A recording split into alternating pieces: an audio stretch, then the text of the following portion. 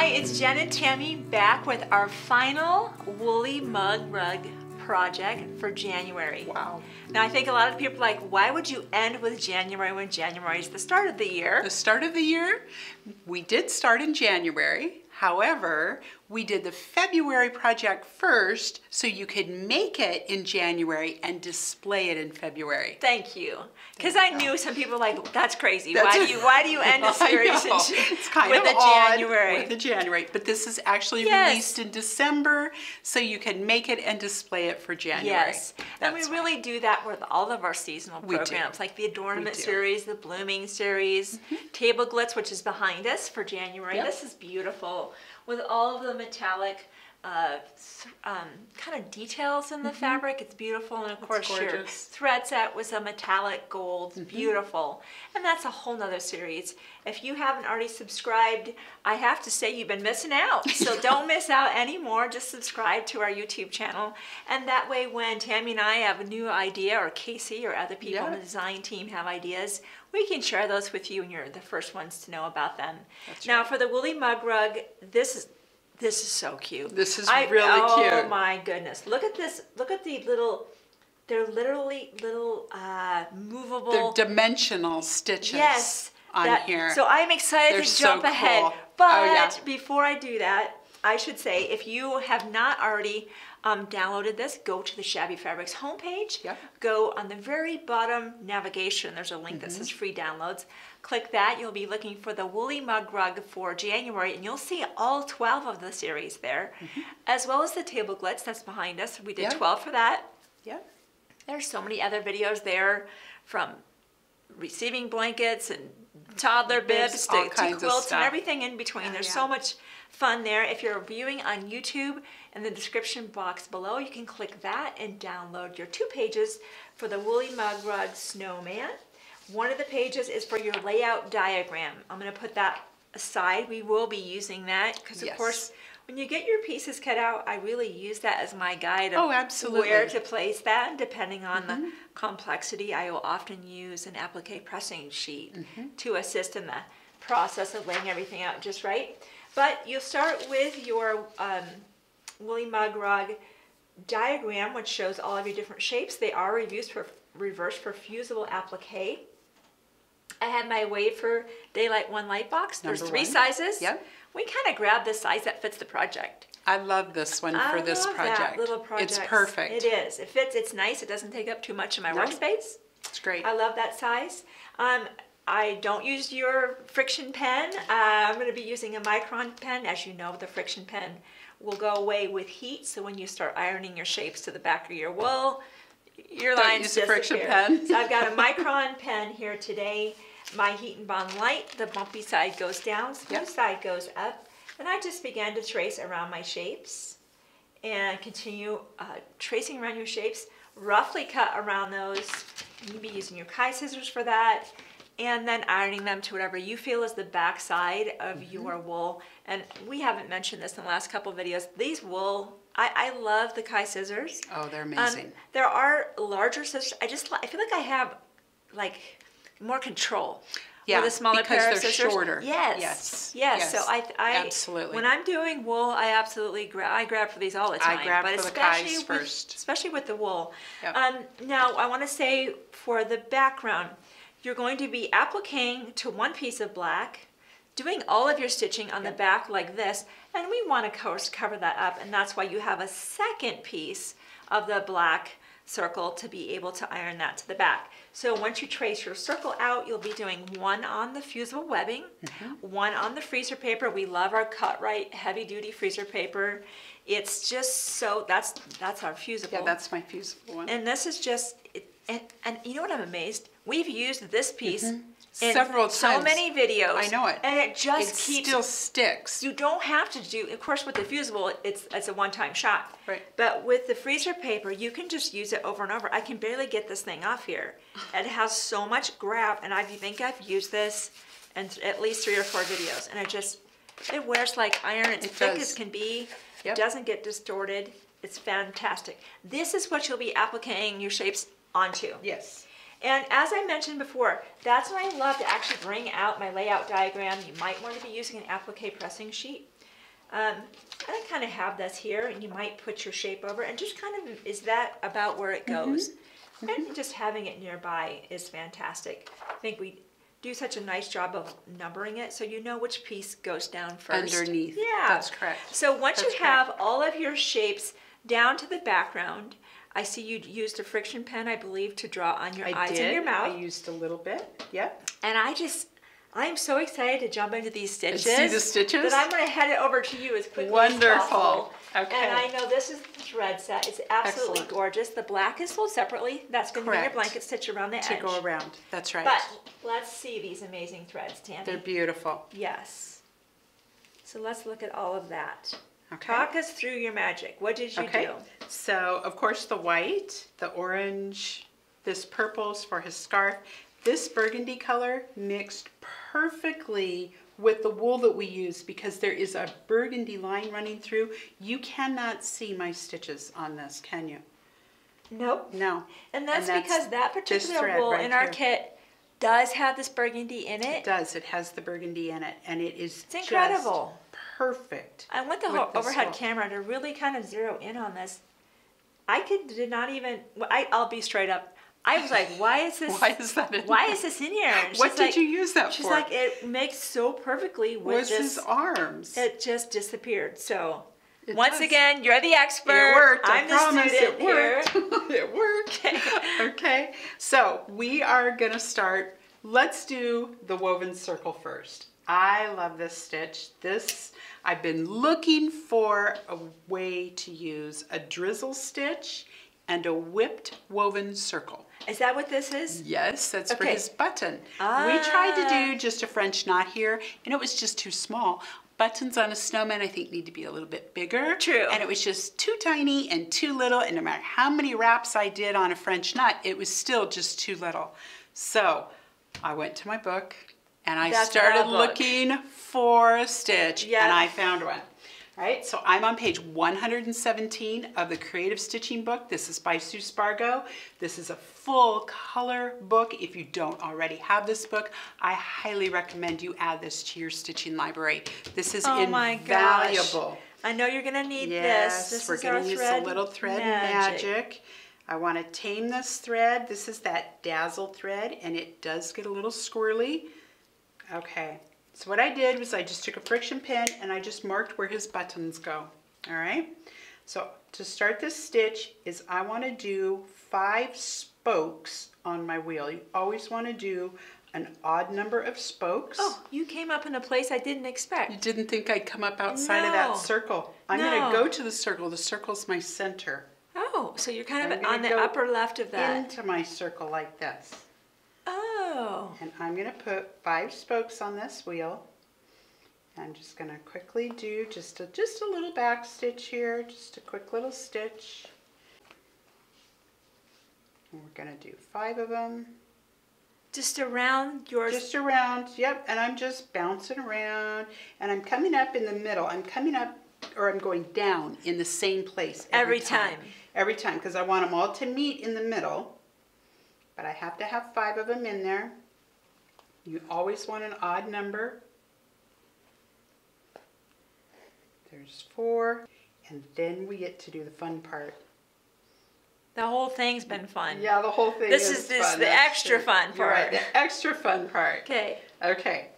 So I get all 5 of my spokes on my wheel. I'm going to come up in the center, just like this, right up through there. I'm going to use the back of my needle. Really? Because if I use the front of my needle, it's sharp and it's going to poke my thread and grab my wool. Understood. You use the back of your needle. So it kind of glides. That's right. So I'm going to go over, under, over, under, over, under. Gosh, that's super amazing. Quick. Okay, you ready? Yeah. Okay, so we're going to go over, under, and I'm just going to pull it through. The next one, I'm going to go over this one and under this one, right? Right. And I'm just going to keep working this. Oh my gosh, how over, fun is under, that? just in a circle all the way around. And you don't go around very many times because your little guy is, I mean, it's just a little button. You could actually grow this, couldn't you? You could grow this. This is going to be as big as your spokes. Your button, your overall dimension of your button, right? It's going to be as big as your spokes. Bigger shape, go out further. Go out further. That's right. I just wanted to keep it little, so I just did my spokes at 1/4 of an inch. Okay. Look how cute this is. Oh my goodness. Isn't that cute? And you know, it's a woolly mug rug, so if you truly use it, you wouldn't want a button here. No. Because it's going to be raised. No, it would be raised, right, and it would tip your cup. Look how cute that is. Oh my gosh. Just puts That's a perfect adorable. little button on there for him. I love that. Okay, so that's the first fun stitch. Now the second fun stitch. This is called a drizzle stitch. And we're gonna have to move these little threads because I need, you need some fighting room. You need something to poke into. Oh my gosh, really? So I'm going to. This is amazing. This is here. Yes, the drizzle stitch on the end, yep. Okay. Okay, so it's a dimensional stitch. All right. All right. This is on page 100 in this book. And if you've done any kind, of casting on, like with knitting, it's a cast on stitch. All right, I'm going to show you how to do this. So I'm going to come up on the edge of his scarf, just like this. So I have a knot in my thread. I'm going to knot it. I'm going to come up just like this. Put him on here. I'm going to put my needle back down in here and I'm poking it in there. I'm going to unthread my needle.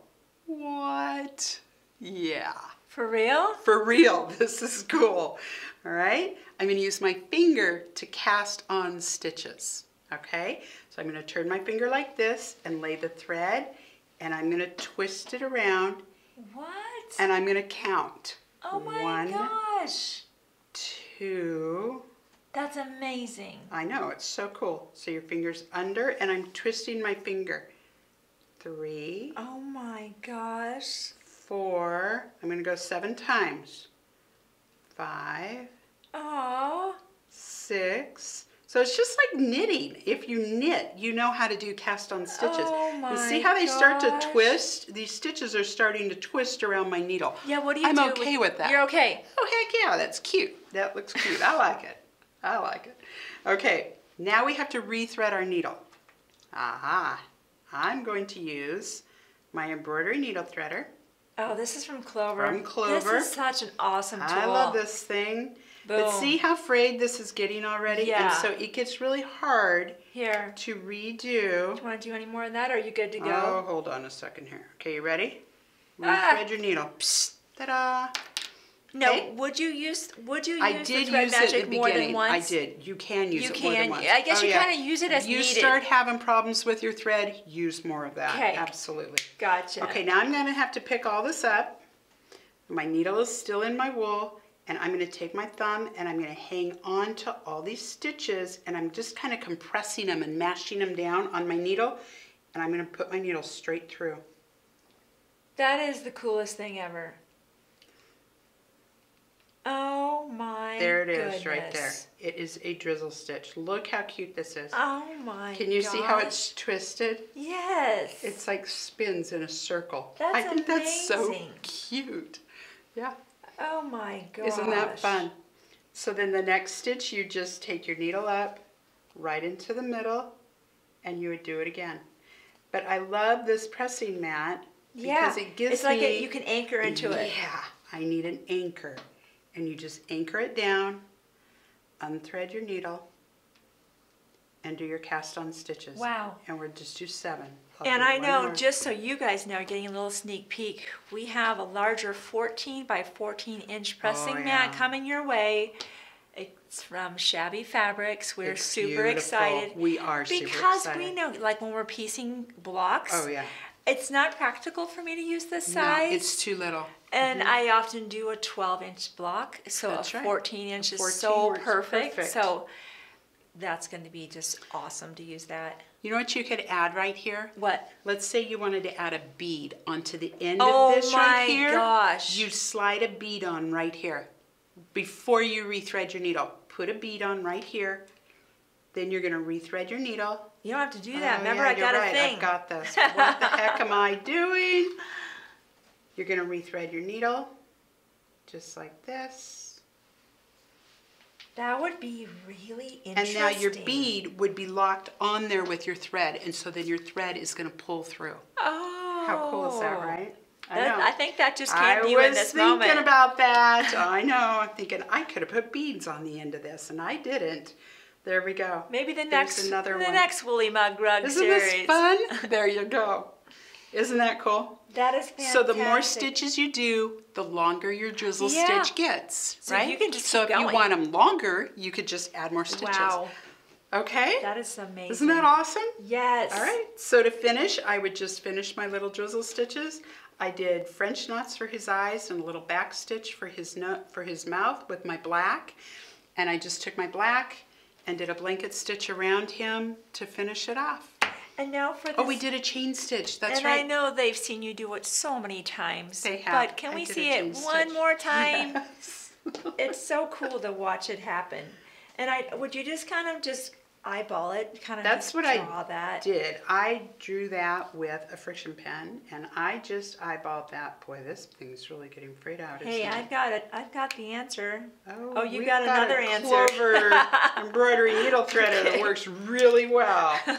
So I would just definitely just eyeball this, and I just wanted to put a little thing on his vest here, on his coat. Just like that. Let's see if I can pick up my needle. You're going to come up at the very top of his scarf and start your stitch right down. Although my tail is as big as my thread. that never works. And you got other thread happening. Too rough for me. I You know, got a lot I've going other on thread here. Going on, I know. And do a wrap. Nice. And do your stitch. So to get it to chain together, you're going to go inside your chain stitch so they all match together, and just follow your friction line that you drew on there. Wow. Just like that. I know that's your favorite stitch. It is. It's we quick. hope you've enjoyed this series. And I jumped ahead. I know once you're all done with the stitches, that's when we use the piece. We fuse that on. Yep. That's right. And that just kind of, really, when I use Fusible on the back of there, it takes all my knots. It makes sure those knots are going to stay there. It secures everything. That's true. I really like using the Fusible on the back. It just, man, it makes it stay right there. It does. And I know my stitches are not going to come out. Right. That's important to me. And we know that when we press down on the wool pressing mats, upside down. it just seems like it doesn't smash down the stitches. It doesn't. See, they're still all there. Exactly. It kind of goes into the... Yeah. But we've had... Tammy, thank you. We've had so much fun. You've been in the hot seat the whole time. The whole time. I've been like, yay, Tammy. You have. And you have taught us so many We've things. Had fun. Sue Spargo, thank you for making this incredible book that we've been able to reference all throughout our program. Absolutely. And just, it's been a wonderful series. I know you're already thinking about the next series. Absolutely. So if you've enjoyed this series, we'd love to get some feedback from you. If there's other things you'd love to see us do, we want to hear from you. We want to give you the things you want to see. You bet. And we are excited to bring you the next series, whatever that could be or will be. And we'll see you next time. Thank you.